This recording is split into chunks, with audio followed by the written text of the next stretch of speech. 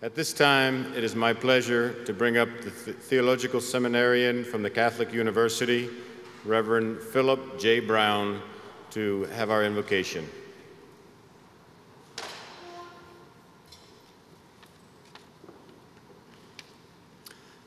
In the name of the Father, and of the Son, and of the Holy Spirit.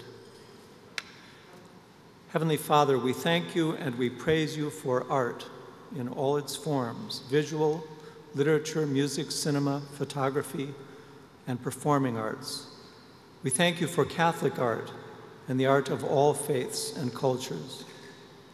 Art expresses, preserves, teaches, and carries culture forward.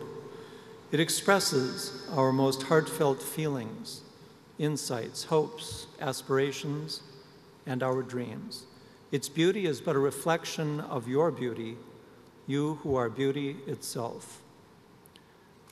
We thank you and we praise you for those who create, perform, and preserve precious works of art.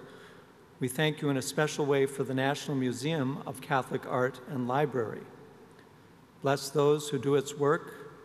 Let them know of our gratitude and continue to inspire them with energy and enthusiasm for the important work they do. Bless the food we are about to share, the hands that prepared it, those who serve it. Make us ever mindful of those in want, always ready to help them. Let art not distract us from them, but inspire us to provide for them, so the beauty of the art we love will be reflected in the art of our acts of loving kindness. May the loving kindness of our Mother Mary show us the way and fill us with grace to enhance the dignity of art by enhancing the dignity of all people.